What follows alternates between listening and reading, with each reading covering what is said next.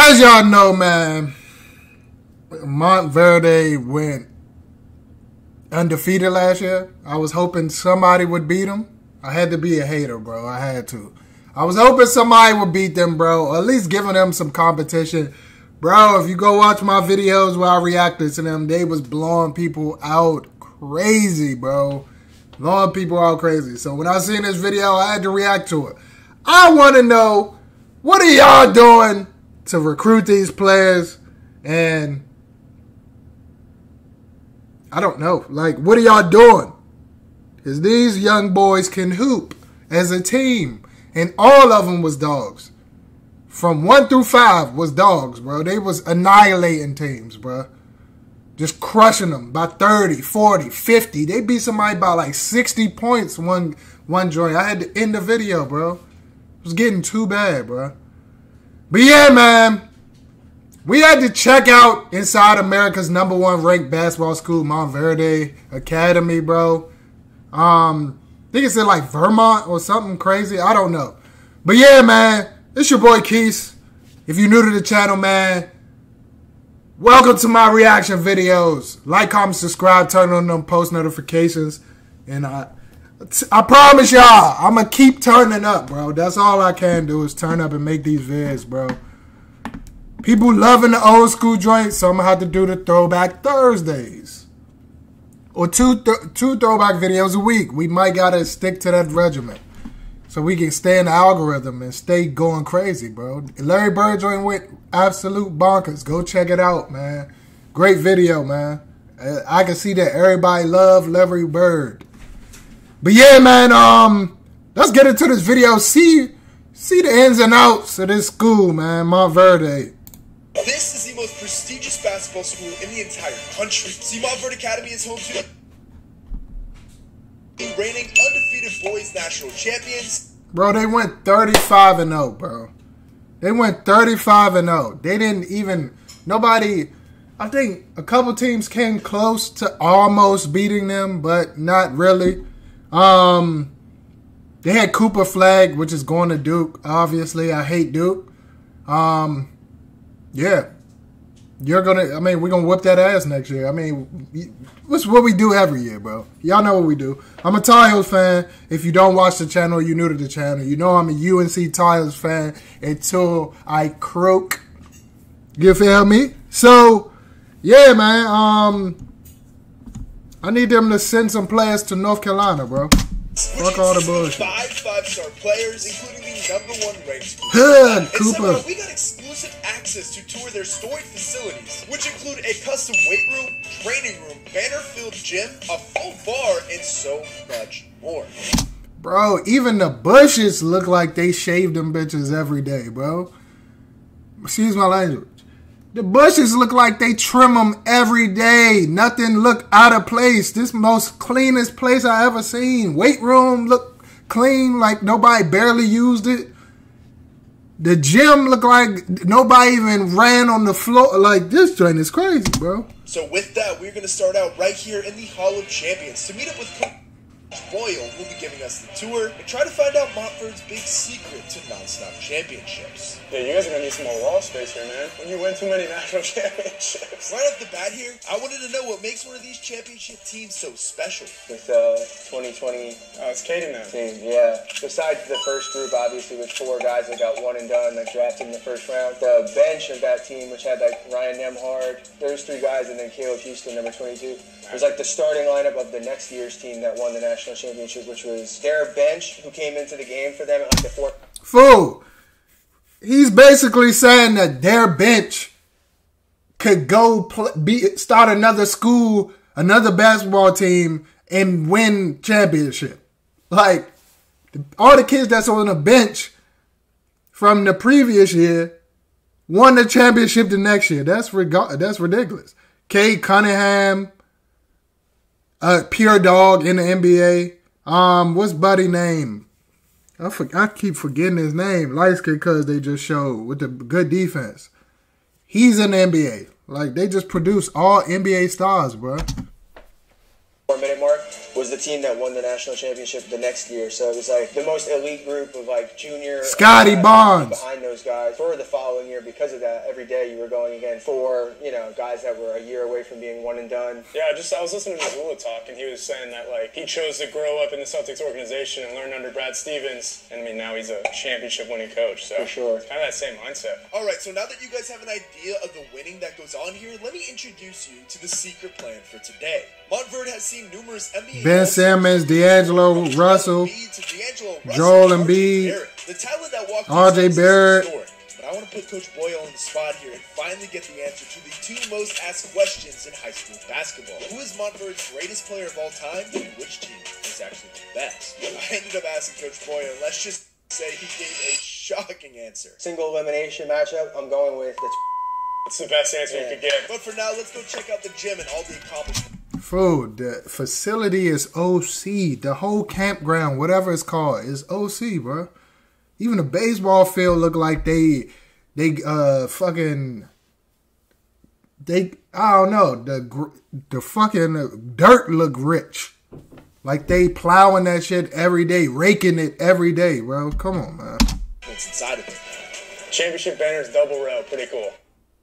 You know what? It's I know there's been like a controversial thing about that here between like the coaching staff when they started to do that. Like if it's blocking the other ones or if there was a better alternative, but I don't know that there is. We're gonna end up running out of space for all this stuff at some point. But when did Montverde really become like the basketball epicenter in the South? Like 2011, 2012, when Coach Boyle took over here. It's a little bit of a different mentality where like every single year the goal is we're trying to be the #1 team in the country. Not just we're trying to be pretty good or we're happy to be in the top 5 or invited to certain events. Like, no, like the resources here, the facilities, character. I'm so wrong. I just looked it up. When he said South, I'm like, I'm tripping. They're in Florida. They're not in Vermont. I don't know why the fuck I thought that. Excuse my language, y'all. Guys at like New Jersey, Northeast, like edge and toughness. To the program where you had a lot of great athletes from Florida and this area, and it's like, can we use a combination of like talent, size, now like good basketball coaching and tough, intense defensive pressure and championship mindset. The first year, 2012, probably I don't know if the team was even started inside the top 10 in the country to start the year by anybody. At the end of the year, we lost in the national championship to Findlay Prep, and again we were up like 14 that we probably shouldn't have even been in the championship. Then following year, 2013. We won for the first time, and then we won 13, 14, 15, 3 in a row. After that, when you start to have a run like that, you're on ESPN all the time, you have a few guys get picked in the top 1, 2, or 3 in the draft a few years in a row. It makes it a lot more attractive and a lot easier where now if you have a conversation with somebody and you mention you're from Montverde, every family's going to listen, every player's going to at least want to hear what you have to say and take an interest in what the program might have to offer. I don't want to put you on the spot here and get you in trouble, but I mean there's just a legitimate Hall of Fame right here of NBA All-Stars. Yeah. Who out of all these guys had the best actual Montverde career, do you think? You could look at it a lot of different ways. Like, sometimes you get sentimental for like the less glamorous situations. Like I'll say like RJ Barrett is one where when he was a freshman before he like ended up reclassing like Cooper did to skip basically his last year, we lost in the semifinals. The next year we lost in the championship, and then his senior year we ended up going 35-0. But that's a team and that's a guy who like his career is special in a way because it was such a buildup of like Jordan talks about in like the RJ Barrett like from Canada or something. I'm trying to figure out how are these kids like. Do they stay on campus, bro? They got to. Because I'm sure, like, these dudes is not from Florida. Like, I know RJ Barrett is from Canada. If I'm not tripping, bro. I know he's from Canada. So, how are they getting recruited, like, for high school? This is crazy, bro. And I'll be wondering, like, if they didn't go to Montverde, would they be as good as they are? Would they have still went to the NBA? Y'all let me know what y'all think, bro. I'm thinking that in my head. If they didn't go to Montverde, would they still be in the NBA? Y'all let me know what y'all think, bro.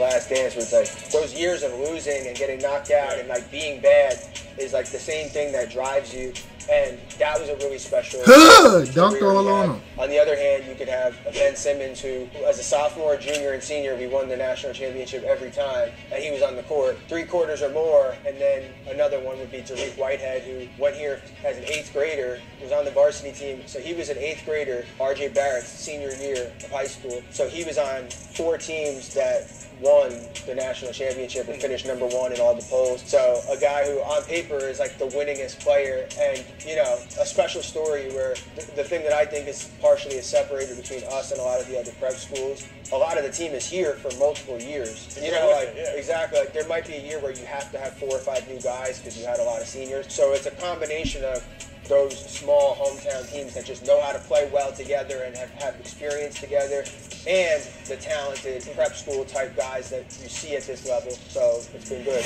Now that we know the guys who are going down in Montverde history as the best, I wanted to see more of the gym, because up these stairs is what they call the perch. This is the best seat in the house to watch a game. It's a spot where they show off all of their trophies and actually have one of the only full-service bars in high school basketball for alumni and family to enjoy. Everybody sits up here. It's funny because like my mom and like wife, who like probably are half paying attention to the game, like to sit up here. We got a championship ring. I wonder if they gotta pay for these seats. Are they gotta pay tickets for these, or it's just like if you got enough clout, you can sit right there? Like, bro, they got a full service bar in a high school basketball gym. Like, what is going on, bro? You can get lit, get you some snacks, and watch the basketball game. Watch them blow somebody out by 40 ball.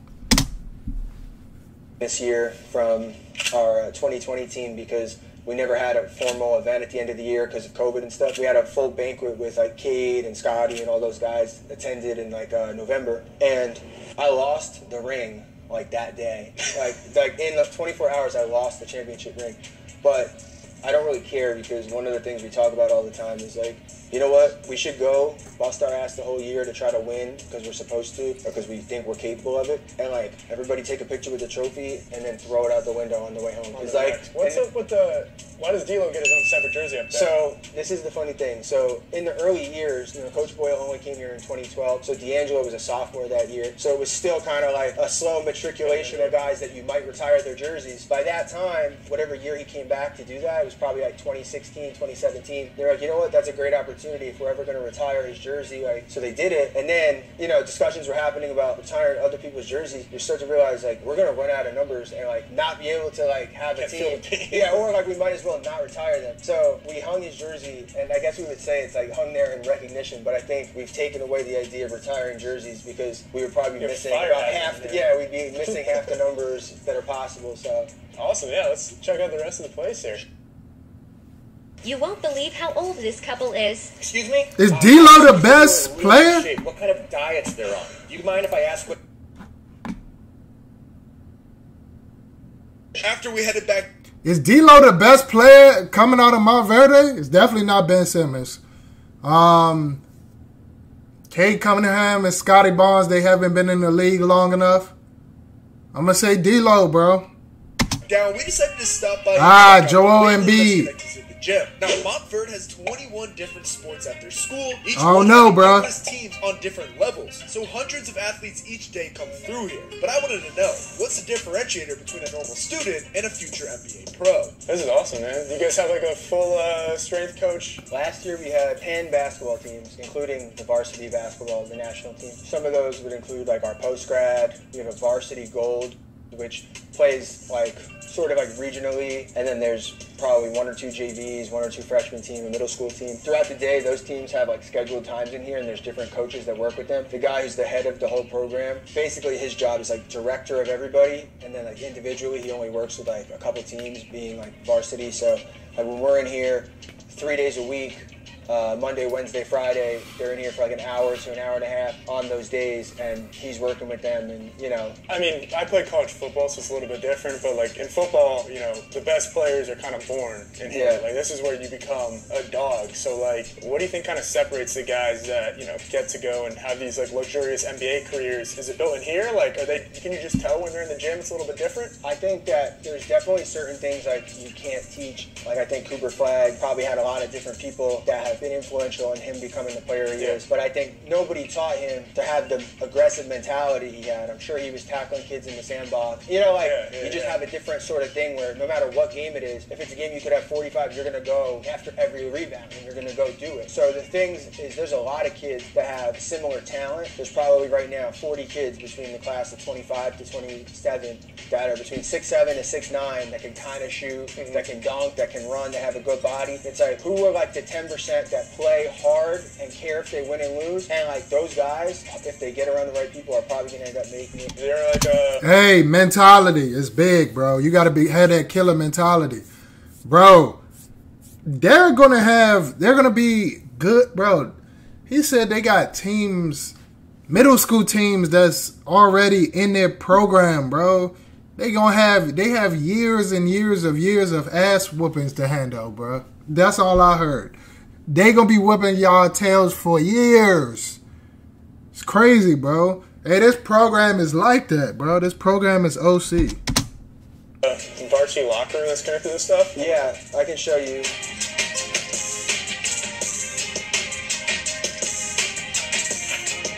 I know what you're thinking. This looks like every other high school locker room in the country, and you'd be right. But you see behind this door, the varsity team gets their own special spot.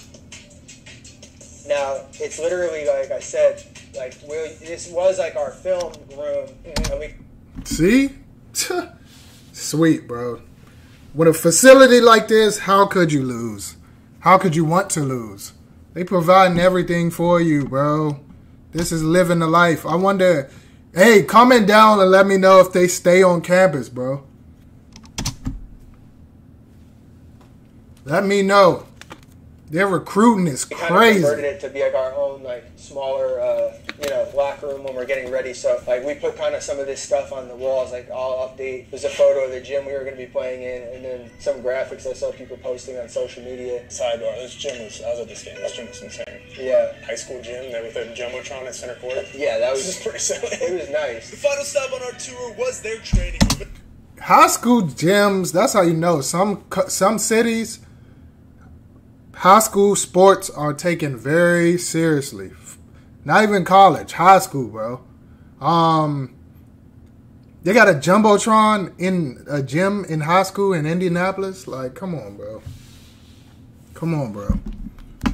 What? I'm trying to think.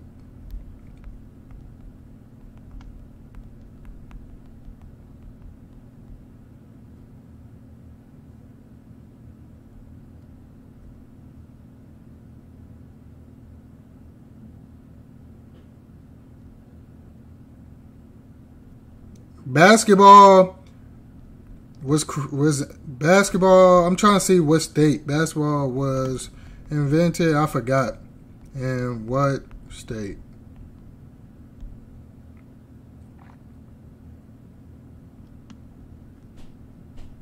Massachusetts.